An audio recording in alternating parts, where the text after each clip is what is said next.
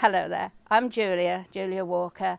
I was diagnosed with malignant melanoma 4 years ago and given quite a short life expectancy if the cancer had spread at that stage, but we hoped it hadn't. And I had surgery to remove it, but it spread to my lymph nodes, which again I had surgery for, and then we thought I was okay, but it spread to my brain a year ago, and that has meant that there is no cure and there is no treatment.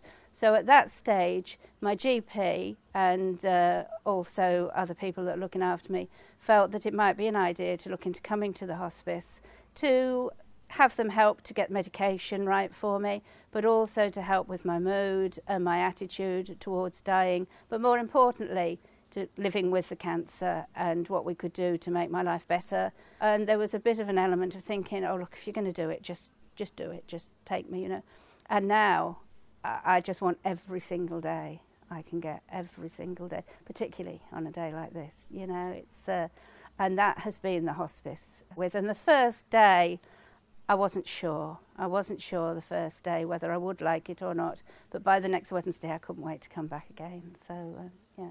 The thing that has made the biggest difference to me is being with other people in the same boat as me. When I'm at home, it's poor Julia with cancer, and you feel a bit like you're sort of on exhibition almost. People come and they feel sorry for you and that sort of thing. They don't feel sorry for you here because they're in the same boat. They know what it's like, and we just have so much fun, and bingo on an afternoon is just riotous, So that has been the biggest thing, I think, is the friends I've made through coming here.